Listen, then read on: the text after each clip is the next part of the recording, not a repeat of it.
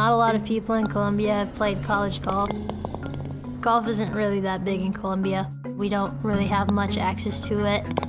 Fue algo sorprendente. No sabíamos del don que tenía ella y fue por casualidad que empezó a jugar golf. My brother and my mom would walk over to get groceries or whatever.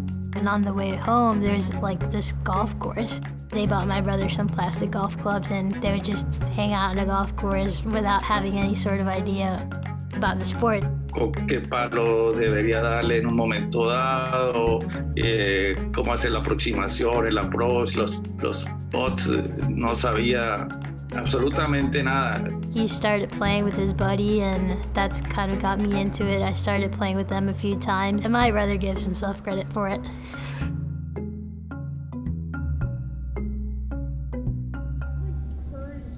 College golf was a goal pretty early on. The place where I practiced at had a group of girls. I was the youngest of 6 or 7. It's just fun to be with my friends, to be out. It was something I've never done before.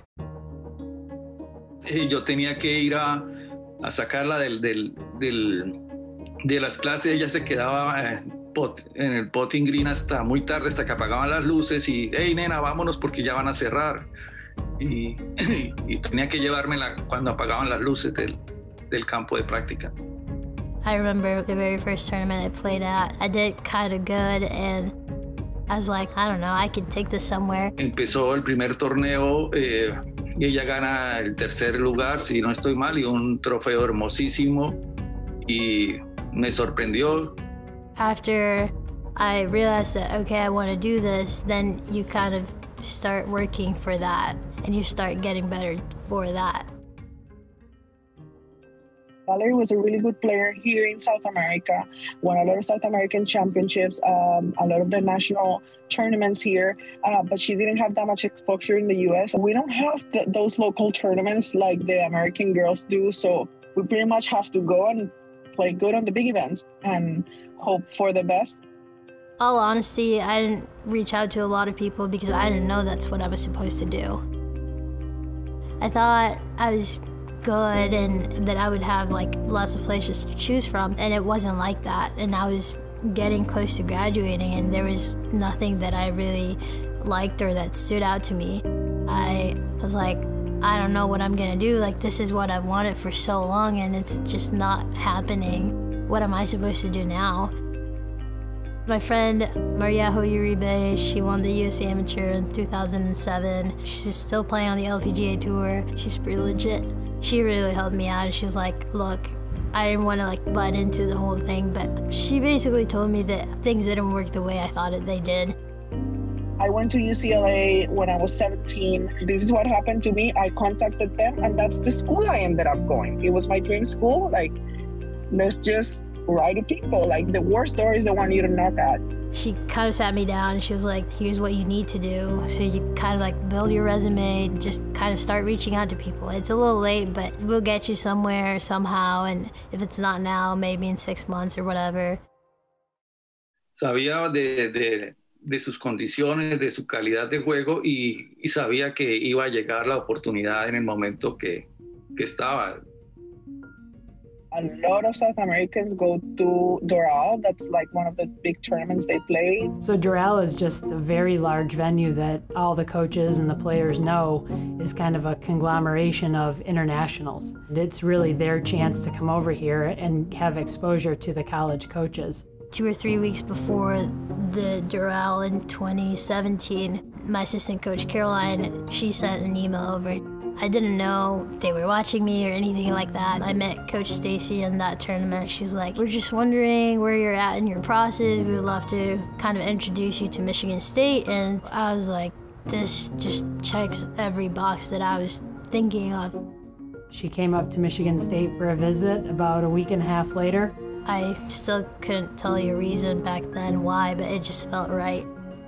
Al terminar la visita le dije a Valery y a Stacy que íbamos a conversar en familia con la mamá y con ella en casa, pero Valery, muy inteligente y muy acertada, me dijo, no, papá, ¿qué te pasa? Esto es lo que yo quiero y yo me voy a quedar aquí. And in the Kellogg Center hallway, she committed before she left. I've always admired the MSU coach. I've seen people really grow in that program. I think timing is everything, and she was destined to go there.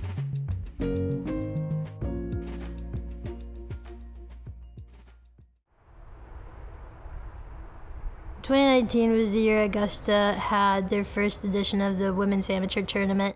After watching the end of it, I was here in the putting room.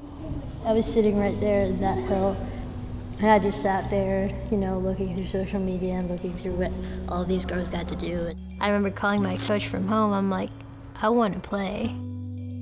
You either have to win the US Amateur or the British Amateur, or be like amongst the 31st ranked Americans or international players. In my heart, I thought, there's no way this kid is not getting invited after what she just did in November and December. She was ranked 39th in the world and had just won the Latin American Amateur, had just won the Patriot. I would just go on the website of the ranking, just refresh it like all the time and see when it would come out. And then I got an email with the tracking number from like Augusta National, and I was like, okay, this is it. Like, it's a real thing, but still I don't really want to get my hopes up until I really have it in my hands. And then I opened it here, and it was just great. I was like, okay, now I can get excited. Valery Plata. Just walked off the course. Early thoughts? What do you think? I think it's a pretty challenging golf course. I don't know how to put it into words, really, if you think of it. I never thought that was even going to be possible as a woman. But it's crazy to think about how far the game has come and how far I've come as an individual. As a golfer, since I was a little kid, you dream of being able to play there, being able to see it. When you walk down 11 and you see Amen Corner, like, that really is a dream come true, and you get to share in that with someone that you care so much for. It's just very special. It's been a very long but fruitful journey, I would call it that, and I think I've come really, really far. Obviously, her golf game just continues to get better. She's a leader of the team, but more on the quiet side, showing by example what needs to be done to become the best. Está haciendo quedar muy en alto el deporte de nuestro país, y eso nos llena de mucho orgullo. Ya en Colombia no me conocen como el doctor Reinaldo Plata, sino como el papá de Valery. Entonces, eso es muy bueno y me llenan de orgullo. I think my journey has taught me that hard work and perseverance and resilience, it just pays off. Even if it's not right away, or even if it's not at the time you want it to be, it's always at the time that it's meant to be. Life has fun ways to work itself to put you in the places you're meant to be when you're meant to be there.